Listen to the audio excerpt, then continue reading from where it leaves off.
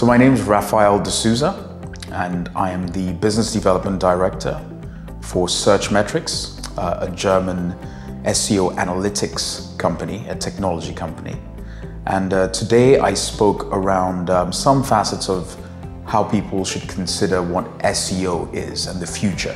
So really looking at the bigger picture of search engine optimization, which we're now calling more search experience optimization. A while back, or as we knew it before, search engine optimization was really tactical in terms of just looking at real tiny factors that you could change and things you could change to affect or to influence the search engine. And now it's taking a more strategic role. It's becoming more holistic because search experience is now looking at the experience of a user when they come onto your page or your website, but also the robots, i.e. the bots that Google search engines actually send out.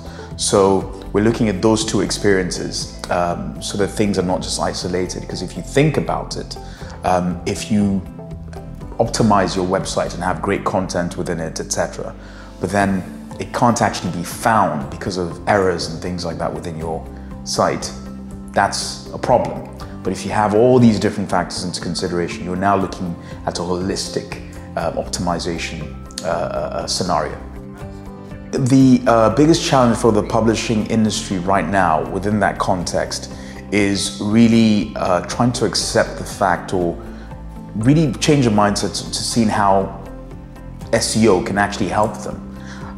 Because when you think about publishers, you know, they create a lot of content. That's really central to what they do. And they don't really think of SEO that's traditionally being related to keywords as something that they need to do to actually influence their searchability. And really, you need to align that with the reality that we're facing today. Content is a very, very important facet of search experience optimization. So content optimization, because Google wants relevant and rich content. Therefore, that falls right into the hands of what publishers can actually do.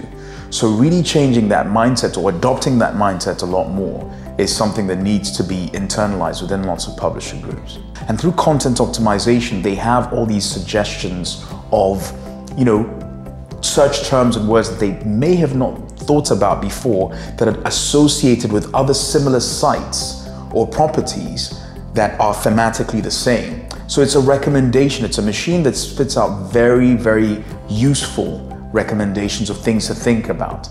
And what publishers need to do is to be open to content optimization and you know, just take things from there.